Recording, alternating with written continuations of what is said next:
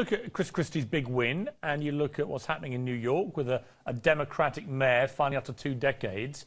What is the big picture nationally if you take it all in totality from tonight? Well, it's mixed as it always is, especially when you only have three big races, New York, New Jersey, and Virginia.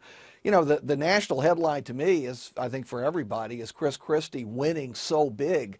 If there's a message for Republicans, it's clearly in Christie's 60% or so in a deeply blue state, his second victory. You know, we're so polarized as a country today. It really is remarkable. Anytime a Democrat can win a heavily red state, a heavily Republican state, or a Republican can win a heavily blue state. Christie has shown the way. The question again is whether the Republican activists, who are mainly social conservatives, Tea Parties, people, libertarians, whether they're willing to embrace somebody as moderate conservative as Chris Christie.